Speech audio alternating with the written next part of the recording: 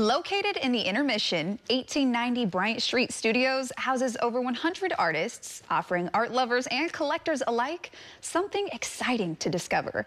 Here to chat about their Spring Open Studios event is artist Nathan Foxton. Nathan, thanks for joining us. It's a pleasure to be here, Olivia. Yeah, really excited to talk about 1890 Bryant Street Studios, kind of a legendary art studio over near the Mission. It is quite notorious. Yeah, tell me all about it. If people don't know 1890 Bryant Street Studios, describe it to me.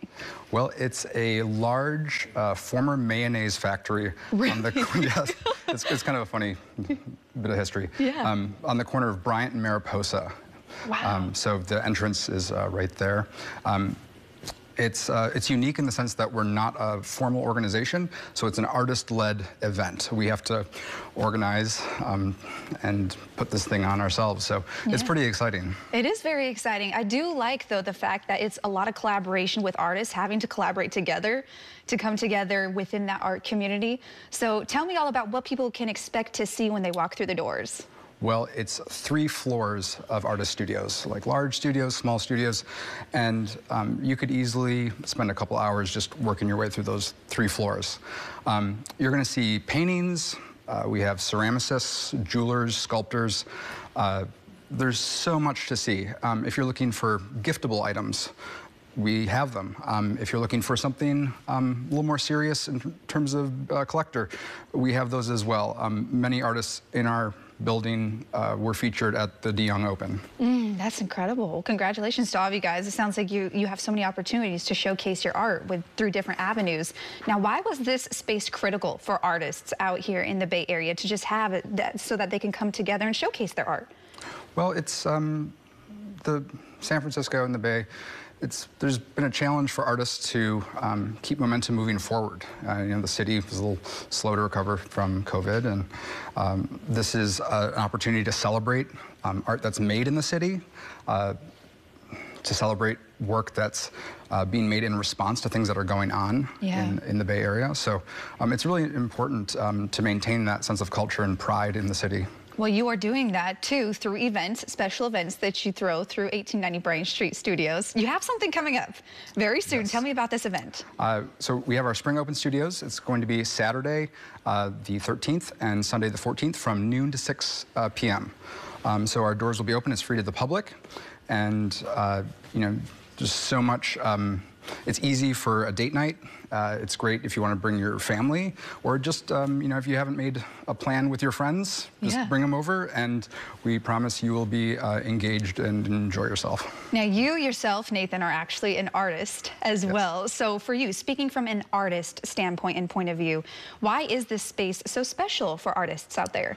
Oh, I mean, it just seemed like kind of appeared out of the clouds in a sense. I was looking for a space where I could work, where I could paint, and also bring people in if I wanted to show interested potential buyers my work. And 1890 really, checks all those boxes and more. I mean, like right now, I'm wearing some vintage Scandinavian jewelry from a studio mate.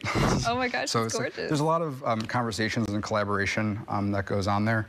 So I feel really fortunate to have that community of artists that I can bounce ideas off of and organize things with. So there's also a lot of history as well, and we can kind of see that over here. You did bring some artifacts with you today that is from Bryant Street Studios. Walk me through some of these pieces over here, Nathan. Yes, the first one I'm going to point out is this one right here, and this is a painting called We Dream as Worlds Collide. It's a text-based painting by Sophia Green. And I also have this little piece right over here by Alan Quiros, and it's one of those little dog heads. If you've ever gone for walk through Golden Gate Park, they've had these displayed, but it's just an exquisite little drawn piece here. We also have a scarf by Charles Stinson, and another scarf by Simone Neri. Beautiful pieces, abstract photo work there. And this, there's a beautiful ceramic vase by Linda Matson. So, if you're looking for a statement piece, we also have some jewelry. Some jewelry as well. Exactly. So if you're looking for something for your table, or you're looking for something for your ears, you literally have it all. Yes, exactly. It's like Yeah, if you want to, find some statement pieces, if you want to find some things to really like wow your friends, this is an opportunity to really understand the immense amount of creativity that's happening in San Francisco. And there's so much creativity. I've learned that literally just being on this show and meeting so many amazing people like you, that there is so much creativity and artwork and beauty out here in the Bay Area that needs to be celebrated. I have one final question for you, Nathan, before I let you go. As an artist and also just, being part of 1890 Bryant Street Studios, when people walk through the doors and they come through some of these events, what is it that you hope they take away from the overall experience? I know it's tough. I'm asking tough questions here. I think, the art world, the creative art world can really open up horizons. Yeah. And that's both to how art can enrich your own life, but also we're a diverse bunch of social artists.